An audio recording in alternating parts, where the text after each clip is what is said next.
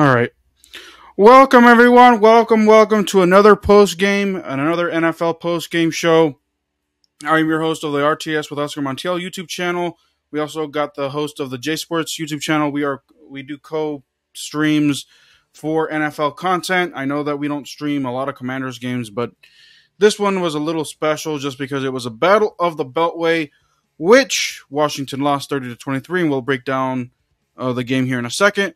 But before we get into this, I'd like to remind you guys that if you're finding us for the first time, make sure you sub to both of our channels, follow us on TikTok, turn on the post notification bell on YouTube, support our PayPals. All those links are in the description below. So, without further ado, let's talk about this game. Here are my takes. Look, is Jaden Daniels a guy? Yes. He started off okay in that first half, 14 of 19 or whatever it was. Okay, I get that. Did the coaching fail him? Yes. Not the best coaching offensively from Cliff Kingsbury in this game. Jaden Daniels got sacked I think 4 times. Was a little, Alameda Zacchaeus dropped some passes. Terry McLaurin was decent enough. Got 2 touchdowns today. The running game, Brian Robinson was missed. This is proof that they actually do need that bruiser at running back. Because Austin Eckler and Jeremy McNichols are guys who can receive out of the backfield, and the Ravens just read all over that. Even though Austin Eckler did have big runs here and there, but Brian Robinson is known for that. Get you 2 to 4 yards, make it 2nd and 6, 3rd and short, so that way you don't have to throw it all the time. Jaden Daniels has to throw it more often in this game. The defense was terrible, and terrible with a capital T. Dorrance Armstrong went down with an injury. Jonathan Allen went down with a pectoral injury. I don't know the extent of Dorrance Armstrong's injury. I got to look on Twitter to see what that was. But I know that Jonathan Allen is a pectoral injury. So we'll see how long, if he'll miss any time. It's a week where they got to figure out who's, Daron Payne and who else. Fedarian Mathis, maybe Jerzon Newton gets more of a prominent role. But after Dorrance Armstrong and Jonathan Allen went down, you can tell that the defense just didn't have the heart for it anymore. And the secondary, again, trash, like usual. And we knew this coming in, and I said this in a lot of the preview videos leading up to this game. 5 players the defense needed to pay special attention to: Lamar Jackson, Derrick Henry, Zay Flowers, Isaiah Likely, and Mark Andrews. And what happens? They let those guys run the show. Wow. So there you go. That's a testament to this defense. Now, the question is, because I know that Dan Quinn doesn't call plays. He left it to Joe Witt, the defensive coordinator.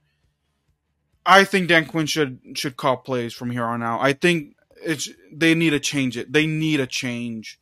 And I know, and again, with the trade deadline coming up, that there's a month left where that trade deadline's coming up. Maybe they also consider trading for a corner. More on that in a separate video and a separate short or what have you. But they got to consider strengthening that secondary. But those are my overall thoughts. Jason, what are your thoughts as well? Yeah, and of course, family's here, so I got the background noise because they just don't care. Yeah, you kind of basically nailed it. They had to look out for 5 dudes, and you named them all. Zay Flowers, what did he do? 9 receptions. King Henry, what did he do? 2-3 touchdowns. Isaiah Likely, what did he do? You saw exactly what he did. Lamar Jackson, what did he do? Mark Andrews, a touchdown. It's just terrible coaching, terrible game plan. They ran no schemes. It was bizarre to watch. It was bizarre to kind of see that happen. And I think you're right. Dan Quinn should make the defensive calls. Joe Witt is absolutely a disaster. I think the Washington defense, as you said, was trash. And your offense, I mean, the corners on the Ravens were dropping interceptions. They were dropping potential picks. They also had problems too. And Washington couldn't capitalize, and that's a problem. Jaden Daniels was completely off his game. He was badly coached today. Washington had a week to prepare. It looked like they just came out with a pre-game plan, like, okay, try this. Oh, okay, that didn't work. Let's go practice something else. That's exactly what that looked like. I think the YouTubers and the Commanders, all these people that said, oh my God, Washington's it. You guys just took on one of the best teams in the NFL and couldn't do it. So I think they need to come back down to reality. I'm sorry, but they do. The fact that you couldn't stop a good Ravens offense. And here's the tough part, because here's their upcoming schedule. They won't have a good team until, let's see, they got the Panthers, the Bears, which we'll see about what the Bears are. The Bears are still a question mark right now. But they got the Panthers, the Bears. I don't know who they play after. Let's see. Next week's what? The 20th? Yeah, the Panthers, the Bears, the Steelers. Those are your three next opponents, and if they win against the Panthers, which they should, and they should put hands on the Panthers. Let's say they go 2-1. Yeah, but here's the thing: the Steelers is a winnable game, but watch them put up a performance like last week against the Browns, where they start off slow and then they go out and they smack them, and then here come fans who are thinking, "Oh, we're good," but when you got the next best team that they face is Dallas, I think.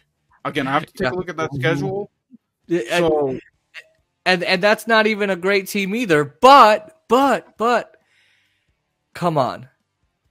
Dallas isn't going to be in the NFC Championship, okay? The Ravens are going to be in the AFC Championship. I believe it. Let's just put it this way. If your team wants to do anything in the playoffs, they're not going to play like this, okay? You guys are playing all easy teams, and you're not getting challenged enough, and it shows.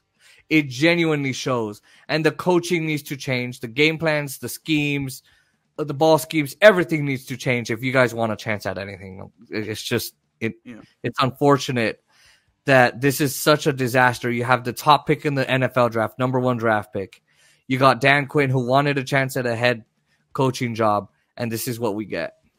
Oh, we're playing a bunch of easy teams. We're so great. We're amazing. Yeah, tell me what you did today. Who'd you play against and how'd you do? Because I can tell you, I give you guys a C plus at most. I'm right. Yeah, C plus, because at least they kept it close. Yeah, at least they kept it close. At least when the Ravens made it 2 scores, they responded with either a touchdown or a field goal. And thank goodness it wasn't more, because John Harbaugh decided not to go for it on 4th down. Yeah, and also the only positive that I could take away from this defense, they got a turnover. Yay! In the first quarter, they stopped. They basically delayed the inevitable because Lamar was cruising. That offense was cruising, and then they get an interception. Yeah. So. Yeah, but they have the TV blasting, so that's why I had to put the music up like that, because obviously they don't care. But yeah, I mean, they had it cruising, and look what happened.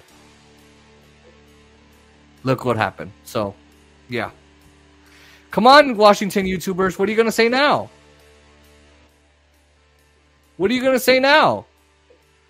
Oh, how good your team is. Oh, we're awesome. We're all good. Come on, I want to hear it. So anyway, that's my thoughts. Yeah. I'm looking to see if there's any comments. Okay, no one. Okay, we're good. All right. Well, that is not it for us today. Well, that's it for this this game and this post game.